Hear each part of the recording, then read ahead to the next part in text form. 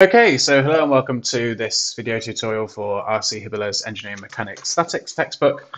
So we have this second fundamental problem from chapter 6 of the textbook here, which is asking us to determine the force in each member of the truss, stated the members are in tension or compression.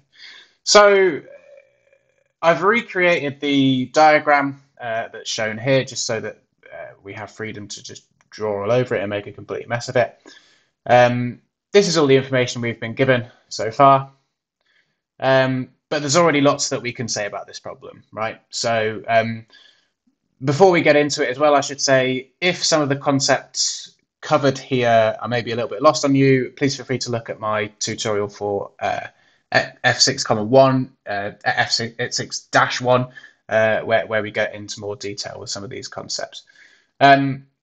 Right, what can we already say? We can already say we've got some external forces acting here. This is a roller support, and so it's only offering this kind of FA, X resistive force here. Now, we know that that is acting to the left, and since we know that that's acting to the left, here at this fixed support at point B, we can say we've got FB, X acting to the right, and since this 300-pound force at point D is acting down, we can say for sure that FB, Y is acting up. Okay, we can add some more here. So we could look at point D and say, well, we have this 300-pound external force acting down.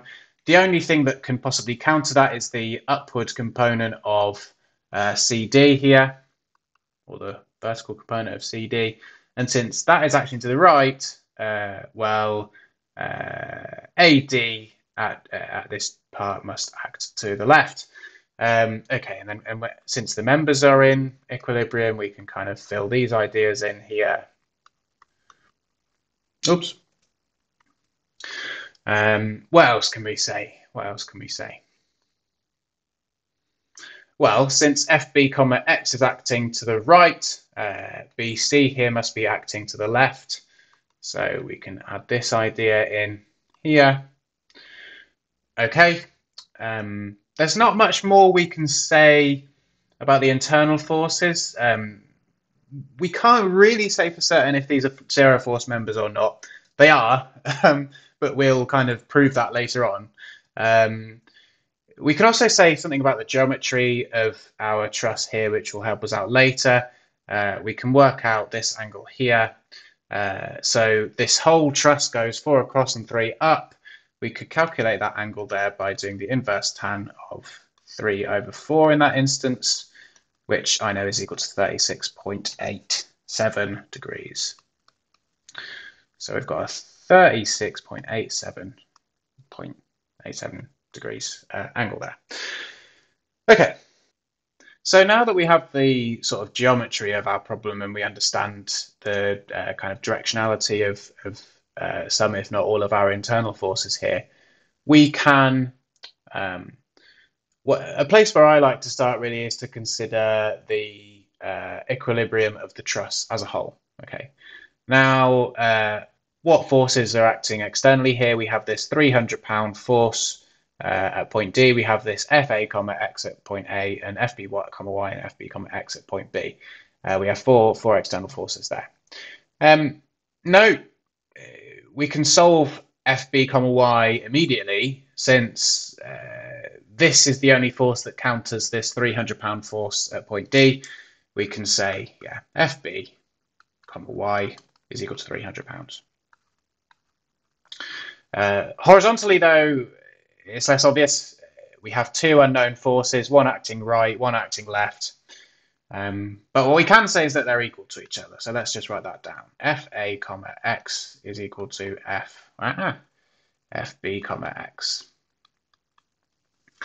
Okay. So we've considered the external forces going on here.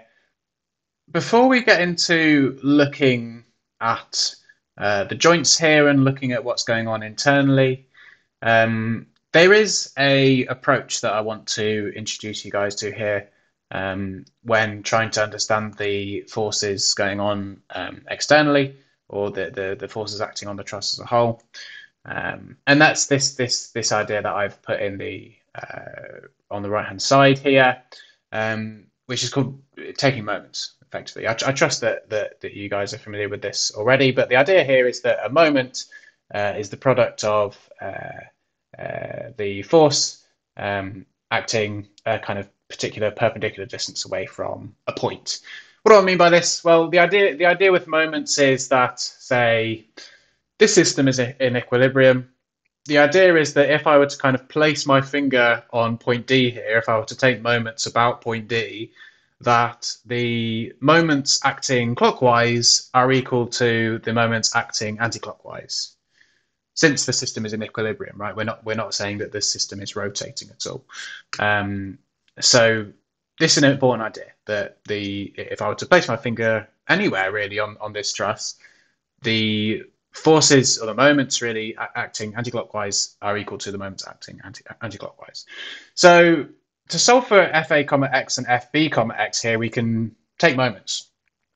We can say, we can write it out like this. We can say the sum, oh dear, the sum of the moments at D, let's say, acting clockwise, are equal to 0. So let's imagine we're placing our finger on point D here and consider the external forces. So we've got FB comma Y, FB comma X, and FA comma X. FA comma X doesn't rotate the paper. If anything, it's squishing the paper, but it doesn't have a moment here. It doesn't have a moment about D.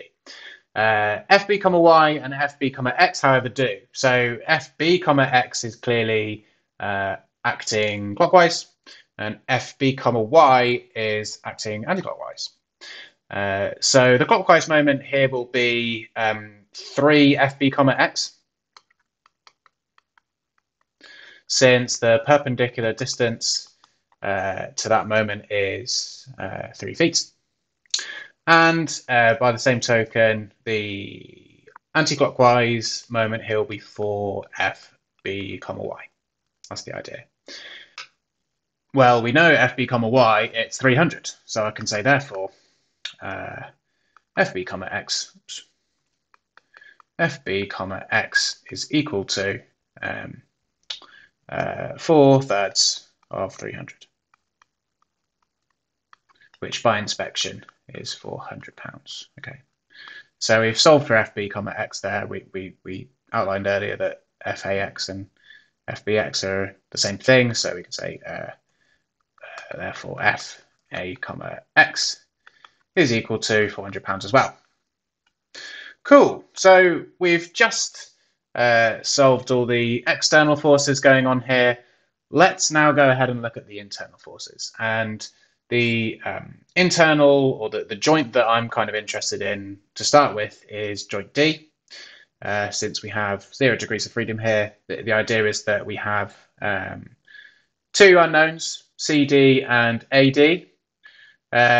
And we have 2 relations. We have our kind of horizontal, we can resolve horizontal, and we can resolve vertically here. So let's go ahead and solve joint D here. So we note that this £300 force is countered by the vertical component of CD. So we can say sum of the forces in the Y are equal to 0 at D. Therefore, what's acting down, so 300, is equal to what's acting up. So we can say CD sine 36.87. Now we can rearrange this. We can say CD is equal to 300 over sine 36.87, which when we bung in our calculator gives us a value of £500. A nice neat value there for CD. So we've solved for CD, now we just need to solve for AD. We can do that by resolving horizontally. So it looks like we have AD acting to the left and the horizontal component of CD acting to the right. Therefore, CD, which is 500, let's just write out 500.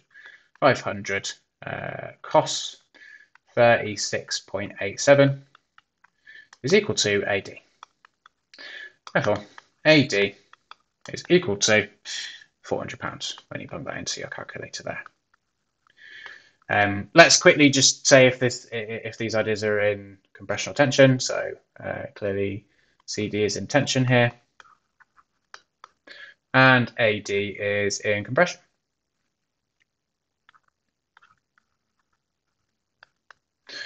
Cool. So we have AD, we have CD.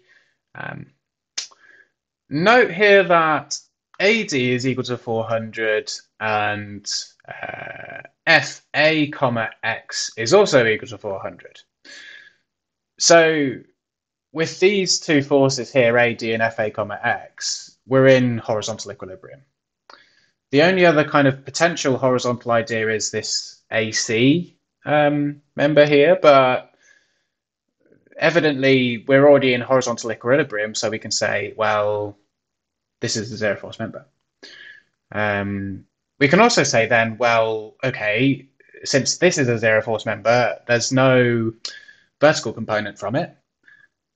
And so this vertical member is also a zero force member. I trust that you guys understand what's going on there. So we've identified these as zero force members here. And since this is a zero force member, this is a very logical thing. I quite enjoy the logic of these problems.